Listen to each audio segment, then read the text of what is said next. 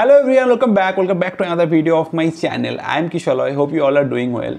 So this is about a career update that recently one of my paper got accepted in a top 10 ML conference, that is Uncertainty in AI or UAI 2023. And now if you follow my channel closely, then you know that whenever my paper got through in any conference or journal, I used to make a video regarding the whole process and about the overall experience of publishing a paper in a journal or conference. So this video will be about the process of this particular paper, that how did I find the problem statement, how was the initial days, what are the initial challenges that we have to face, how did we formulate the problem statement finally, then how long it takes to do all the experiments, finally how did I write the paper, then how was the reviews, and finally how it got accepted. So everything about the process and my experience I'm going to share regarding this particular paper which got accepted in UAI 2023. So if you are curious about this process, please stay tuned in this video till end. And before starting the video, as I always say, please like this video if you have liked it and share this video to other people as well. And if you are new to this particular channel, please subscribe my channel and hit the bell icon so that whenever I upload a video, you'll get instant notification. Without further ado, let's get started into today's video. Now, before jumping into sharing my actual experience of publishing this paper into this conference, I'll give you a brief overview of this conference. So as I was saying, the name of this conference is Uncertainty in AI or UAI in short. Which is a premier international conference for machine learning and representation learning. Typically every year in the first part of August this conference is to happen. That means from 1st August to 15th August. This is the typical time frame where this conference is to happen any part of the world. And this year UAI 2023, it's 39th edition of this conference, and it's happening between 31st July to 4th August. That means the first week of August it's happening. And the place where it's happening is also very iconic. It's happening in Carnegie Mellon University or CMU, which is one of the prestigious research institution for science and engineering, which is located in Pittsburgh, Pennsylvania, USA. So I'm very excited to go to that place to visit the campus along with presenting my paper in this conference. Now coming to the detail of this conference, this time in UAI 2023 there are 778 paper submission, and among them 243 got accepted. That means the acceptance rate is 31%. One thing I have to mention here is that this time my paper is not accepted for oral presentation, rather it is accepted for poster presentation. Now if you don't know the difference between oral and poster presentation in a conference, I'll give a brief idea about it here. So for oral presentation, the idea is typically in a presentation format, you have to present your work. That means you have to prepare your slide. You have to present your slide in the conference venue, in the projector. There will be a person will be sitting in front of you. You will be explaining everything. Typically you will be given 15 to 20 minutes to present it, and at the end of the presentations people will ask you questions which you have to answer. So that is kind of typical presentation format which is being followed in different universities and colleges. That is called oral presentation in a conference. On the other way, for poster presentations, you have to prepare a poster, one-page poster, including all the figures, all the mathematical equations, table and all that will be there in the poster. You have to put that poster in a poster board that will be given to you, and then you have to stand near that poster only. In the poster session, which is typically 1 to 1.5 hours long, people who is interested in your work will approach you, and then you have to explain your work to that particular person. So it may happen that you have to explain again and again your work to different person in different time period in that poster session.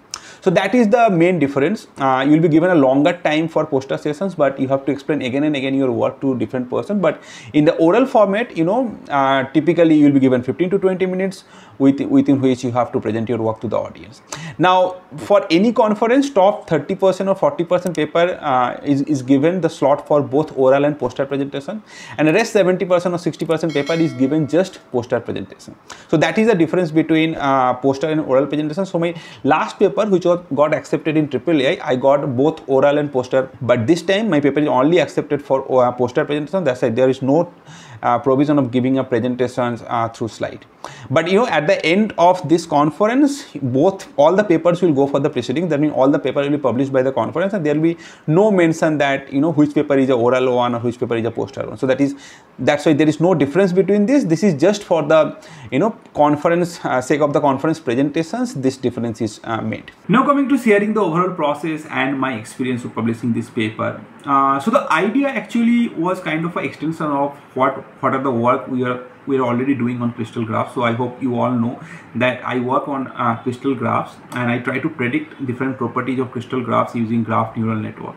So graph level idea we are already working on, and our previous 2 papers was on graph only. And then we started thinking that whether we can include the information from other modalities. That means whether we have some images of crystals, or if we have some textual description of crystal, if we can get some information from those domains and include it into the graph and try to predict different properties in a better way. So that was kind of an idea that we discussed. And around last year this time only, when I already submitted my previous paper in NIFS, then I started working on this problem. And the key challenge was again to get the data sets, because existing data sets are only graph based data sets, but we didn't have image based data and the textual based data. So initially we thought of going for the image based approaches.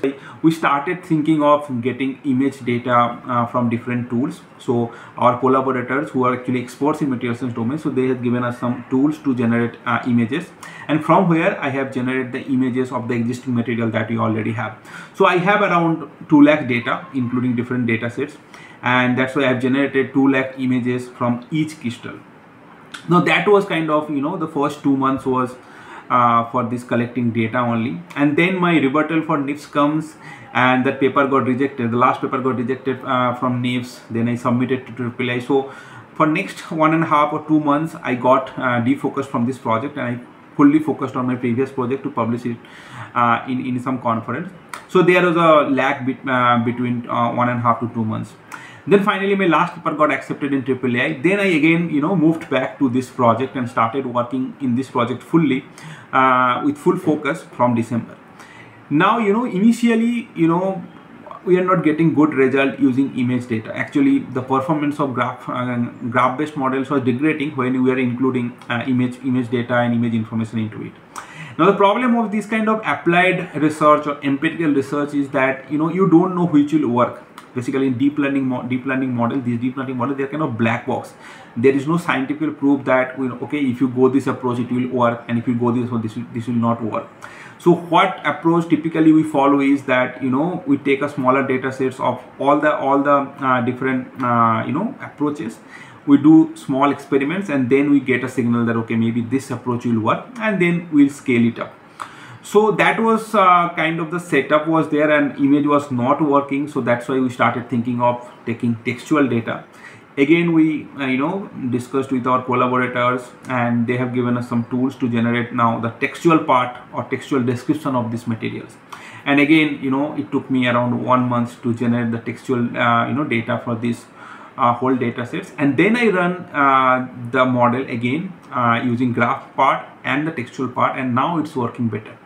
So that was kind of confirmation that okay, now textual will help with the graph.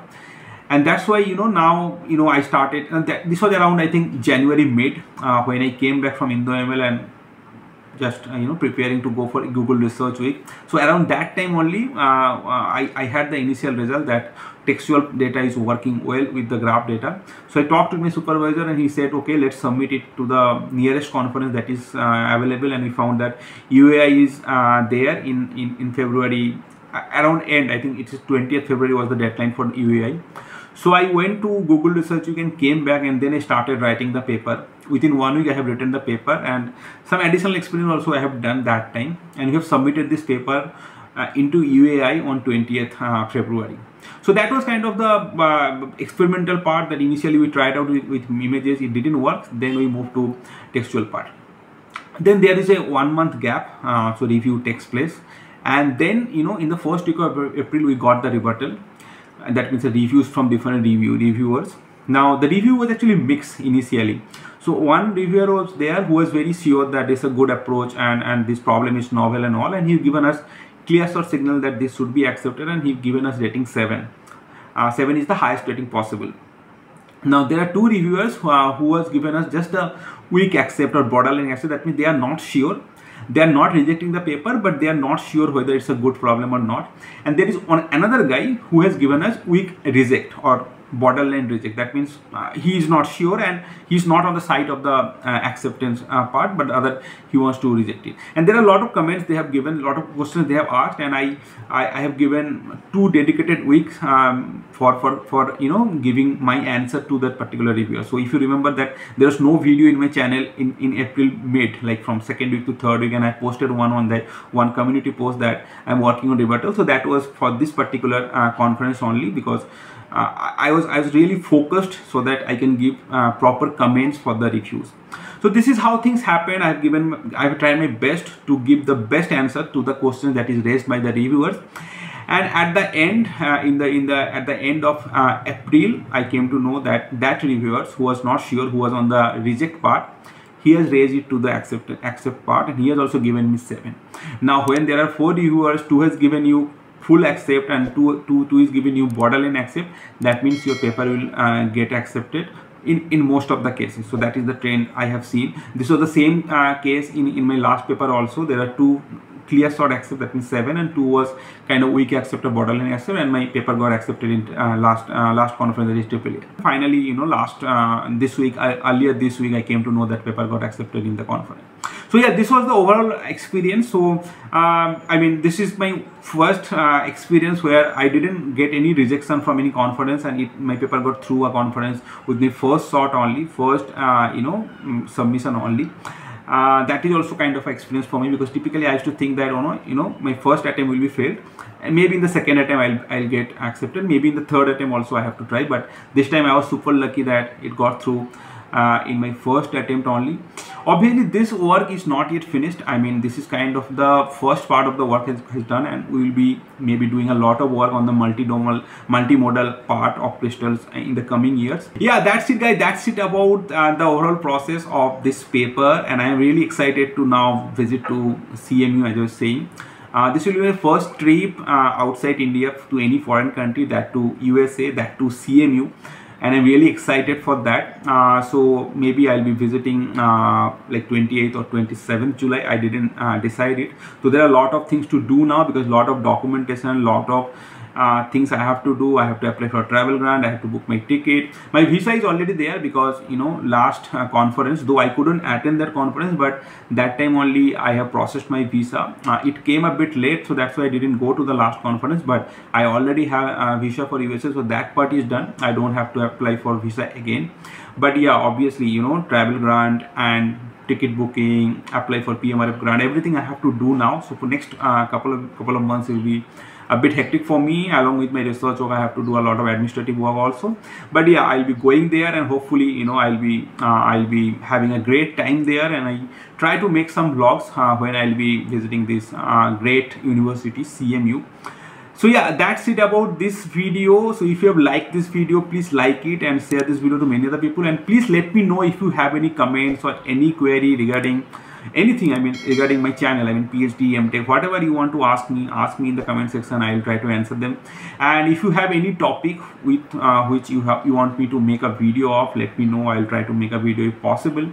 And if you are new to this particular channel, I'll suggest you or recommend you, please go through my channel, and if you find it helpful for you, please subscribe my channel and hit the bell icon, so that whenever I upload a video, you will get instant notification. That's it about this video. I'll be meeting in the next video. Until then, bye.